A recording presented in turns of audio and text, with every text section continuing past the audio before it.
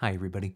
Welcome to Lecture 17 in our series on the Trivium, that is, the first three of the classical liberal arts, grammar, rhetoric, and logic. Today we press on in our discussion of the logic of arguments. Last time we looked at the relation between deductive logic and inductive logic, and we'll be continuing today with the former of those, deductive logic, and looking at the structure, specifically, of the syllogism, the so-called categorical syllogism. Let's dive into it.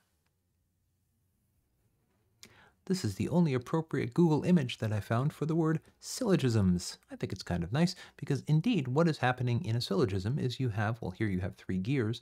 In the case of a syllogism, you have three propositions, two terms and a conclusion, or two premises and a conclusion that are yielding new knowledge. And that is what arguments are all about. Let's think a little bit more about arguments.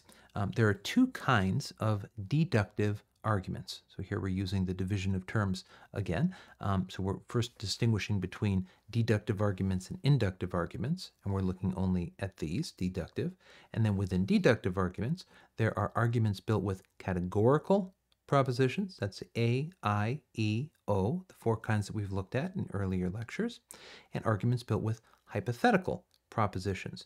And we've introduced those a little bit already. They're if-then propositions, or propositions that join multiple categorical propositions with either and or or. Today, we're looking at only, again, the first kind of those. Arguments built using categorical propositions. This is the basic kind, and this will enable us to create what is called a syllogism, or I should say construct what is called a syllogism. In a later lecture, we're going to look at building arguments using hypothetical propositions. That's coming up. So, I think this is an interesting topic this week because it pertains to a lot of arguments that you hear everywhere on the internet, in life, right? Talking to people. We can always ask, it should say, two questions about any argument. You can ask, is the argument valid? Or you can ask, is the argument sound, right? Validity is about whether the conclusion follows from the premises. It's about the rules of logic, right? So I start with premise one, and I give premise two, and is it true? Is it a valid inference to say that the conclusion is true, right? There are certain rules that pertain to this. The second question you can ask is it sound? And this question is, are the premises true? Well, to determine that, you might have to open your eyes and get out of your chair and walk into the world and determine whether you think a certain premise, a certain proposition taken as part of the argument is in fact true. You might need to observe things. You might need to gather evidence in support of it, right? And so thus we open up this whole network of argumentation that is civil society. If the argument is both valid, that is, the conclusion follows validly from the premises, and it is sound, that is, the premises are actually true, then the conclusion will be true, right? So just to hammer the point home, propositions, that is, each line in the syllogism, right, each statement, are either true or false. They are claims about the world. I need to get out of my chair. I need to go look at some things. But arguments themselves, taking the whole syllogism together, are only valid or invalid, and that is based on their structure. So I can have lots of true claims, but I could draw an invalid conclusion from those. And that would mean that something went wrong with my reasoning, even if everything I'm starting from is true. Or I can make a perfectly valid, even a compelling argument based on false claims, right? Certainly that's something that we too often see in our world. That's my editorializing. We can also distinguish between arguments that are constructed synthetically or analytically. On the slide we have this. If we start with premises and try to argue to a conclusion, we call this arguing synthetically, because we're synthesizing, we're bringing together the different propositions that are serving as premises in the argument, and we're getting from those some new knowledge, a conclusion, right? So if I have this piece of evidence and this piece of evidence and this piece, and I put them all together, I say, therefore, this follows from those premises. The alternative is to argue analytically. If we start with a conclusion, we can try to figure out what premises lead to that conclusion. As Kant would say, what are the conditions of the possibility of this conclusion, right? So in that case, you'd be trying to say, maybe you're writing an essay or something like this, right? And you start from a certain thesis, then you want to take apart and show what are the premises, what are the pieces of evidence that support that conclusion. All right.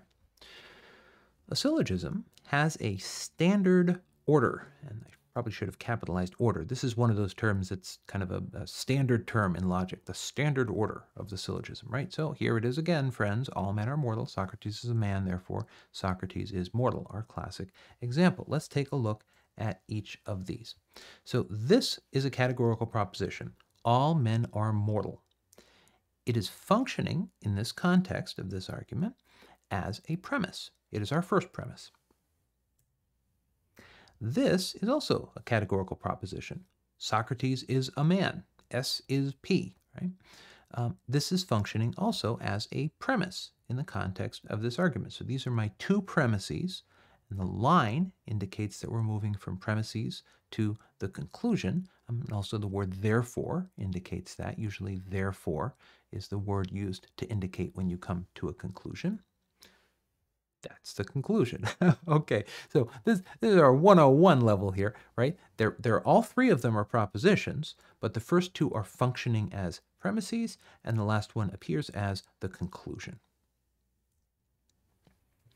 Now, let's take this apart a little more.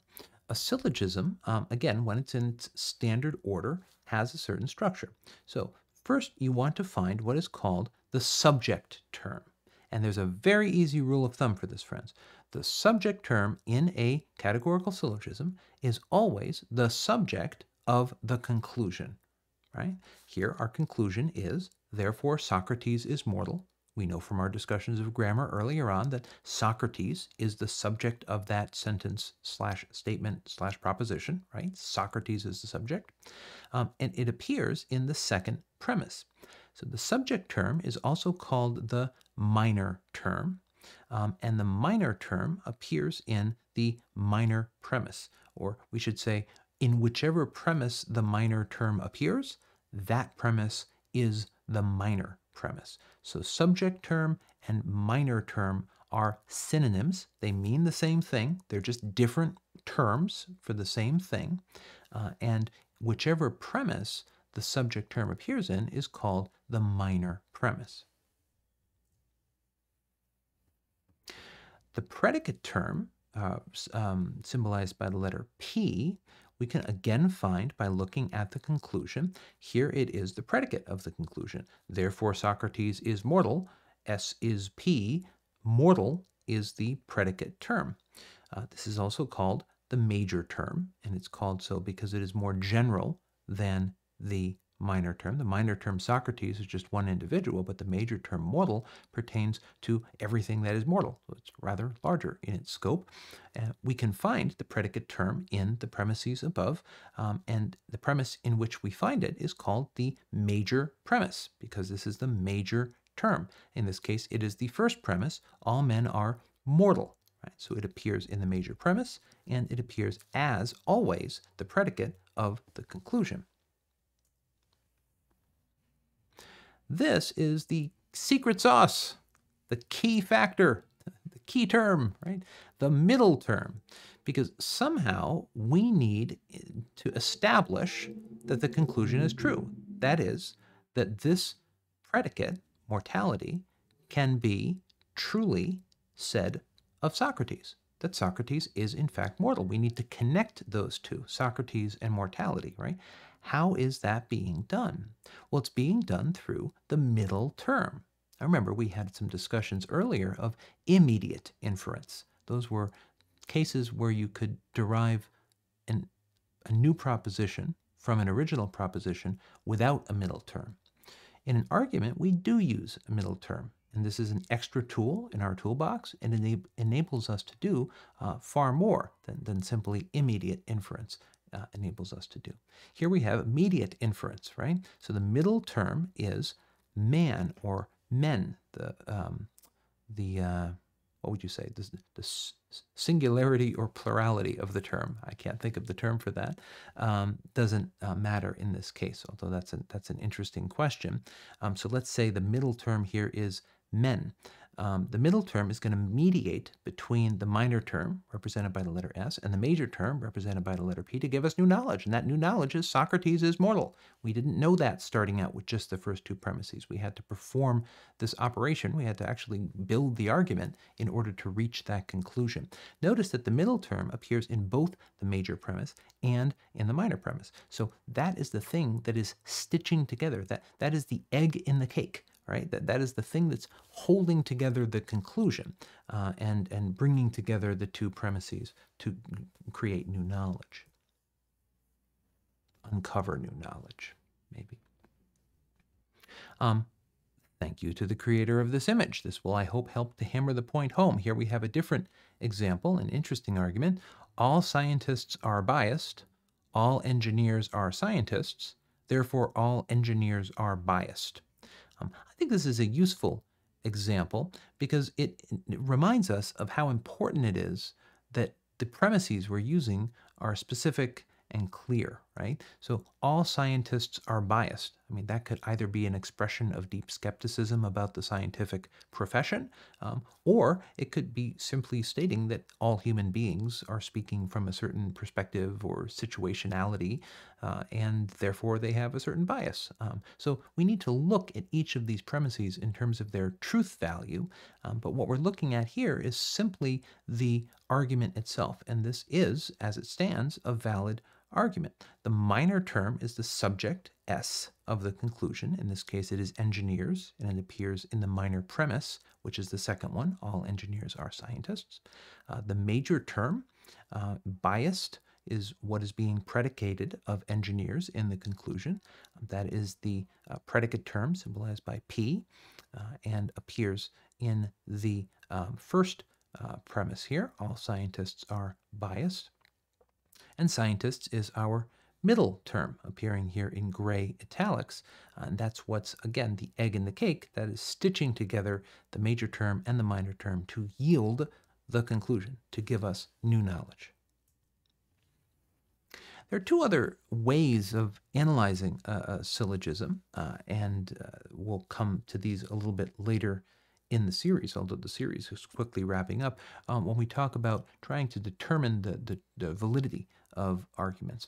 It'll be important in that case to be able to figure out what is the figure of a syllogism and what is so-called mood of a syllogism. So we'll conclude this brief lecture with some remarks on each of those two features of a syllogism.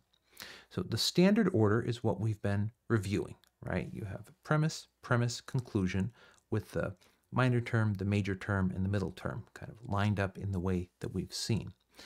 But we can actually put together a syllogism in other ways. In those other ways, each of those ways is called a figure. And there are, according to Aristotle and many after him, 4 possible figures of the categorical syllogism. 4 different ways, that is, of putting in order the subject term, the predicate term, and the middle term. And that is indicated on the following chart, helpfully provided for us by Hauser in his book, Logic as a Liberal Art, to which I am forever grateful. Here we have a figure 1 syllogism, and then 2, 3, 4. So we're running across the rows. In the case of a figure 1 syllogism, well, that's what we've been looking at as it happens. The major premise, you begin with the middle term and then have the predicate term. The minor premise presents the subject term and then the middle term. And the conclusion, in all 4 cases, you will notice, always first states the subject term and then the predicate term. So in all 4 figures, the conclusion is always S and P, right? Middle meaning M, P for predicate, S for subject.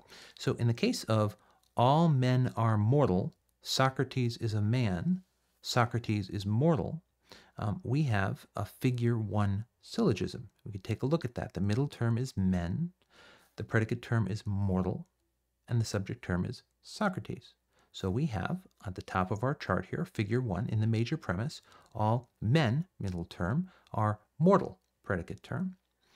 In the minor premise, Socrates, subject term, is a man, middle term.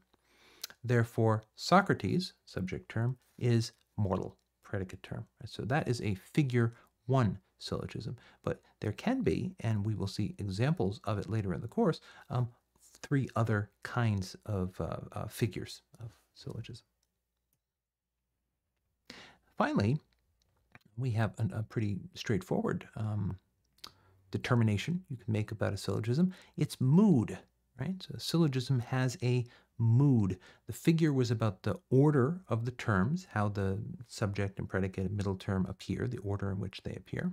But the mood is about its quantity or quality. That is the quantity or quality of each of the propositions included, the premises and the conclusion, right? You designate the mood using the letters that we've learned for the different kinds of propositions. So you have an A or an I proposition. That's a universal or particular affirmative. And you have E and O propositions, which are universal or particular negative, right? Each mood for the categorical syllogism has 3 letters. So I might say I have an A proposition. That means that the first premise is an A proposition, the second one is an A proposition, and the third one, the conclusion, is an A proposition. Easy. I might have an AEA or an AIA, or you can combine those 4 letters in any of, actually a fixed number of ways to yield the possible moods of a syllogism, some of which will be valid and some of which will be invalid.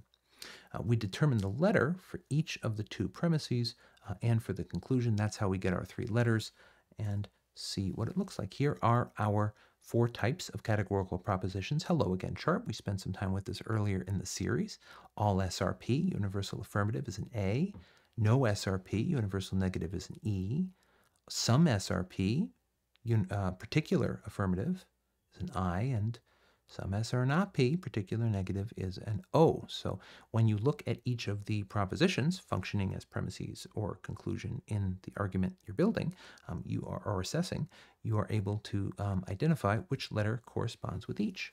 And we have as an example, thanks to the creator of this image on Google image search. All humans are Greeks. All mortals are human. Therefore, all mortals are Greeks. Here we have at least an unsound argument, seeing as all humans are not Greeks and all mortals are not humans. So we have a doubly false premises, at least according to my understanding of things. But we do have a properly structured argument. We do have a minor term or subject term, which is mortals. We do have a major term or a predicate term, which is Greeks. And we do have a middle term, human or humans, which appears in the first 2 premises. So here we have a false argument that is valid. It is a valid argument. It is a first figure syllogism because of the placement of the M, S, and P terms. And it is an AAA syllogism in terms of its mood, since all 3 of the propositions, all humans are, all mortals are, all mortals are A propositions. So these are important ways to designate what kind of categorical syllogism you are working with. So now we know how categorical syllogisms are put together and some different ways to identify their structure and form.